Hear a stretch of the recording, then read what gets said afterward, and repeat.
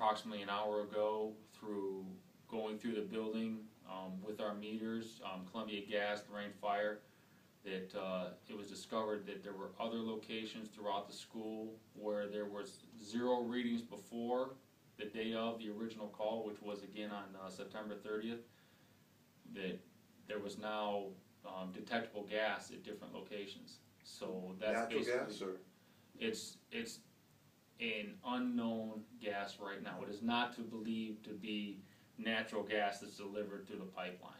Okay, so it could be, like I said, it could be a gas well, it could be shale gas. It's undetermined exactly what the source of this gas is, but at this time it is not safe to basically open the doors again and let our kids back into our school, and it will not happen until we are 100% guaranteed and convinced that there is absolutely 0 threat of any danger happening to the children.